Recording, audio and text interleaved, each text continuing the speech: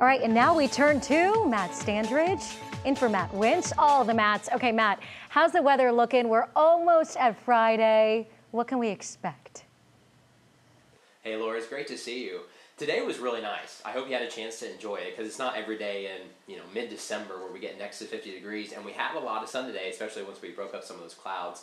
But I do think we'll stick with those 50s for tomorrow and for the weekend as well. We'll just have to watch for the potential for some rain chances coming in later this weekend. The also big story to talk about are Northern Lights chances. Yesterday we're talking about the big chance later tonight, especially if we can get some clear skies to see those Northern Lights, but there's a big update.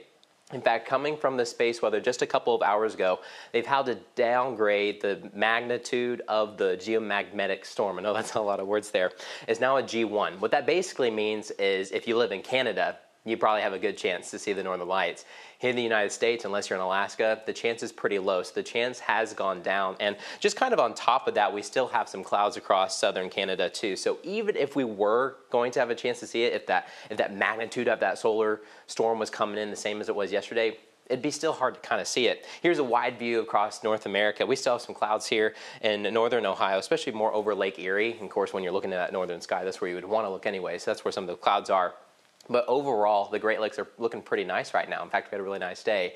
But that will change as we head towards the weekend. You see this low pressure close to Colorado and New Mexico. That's going to be our next weather system. This thing's probably going to arrive for the weekend. So tomorrow, I think we're still dry. We may have a few more clouds roll on in as that storm system approaches, but then we're going to talk about rain this weekend. We have mostly clear skies overhead at the moment, but if you live close to the lakeshore, we're starting to get a few more of those clouds, and then they get a little bit thicker once you look over Lake Erie.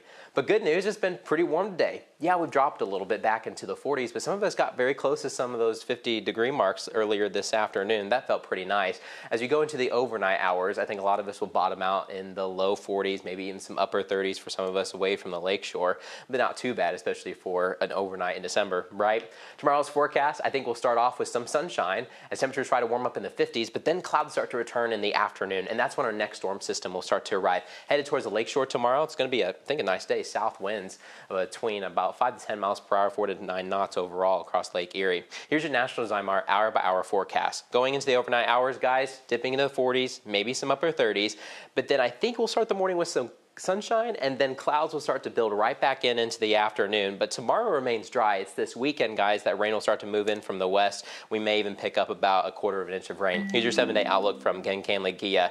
So we'll stick with the 50s tomorrow. We'll stick with the 50s for Saturday, but that's when rain arrives, a cold front swings through, and we get much cooler going into next week. In fact, we have some chances for a little bit of light snow flurry activity both Sunday and into later next week. Laura, those snow chances that you see on the 7-day forecast are pretty minimal. Okay, but I have to say, it seems like we have it all coming up for us in this 7-day. We have 50s, we have rain, snow, sunshine. Not bad. It's a mixed bag. Matt, thanks.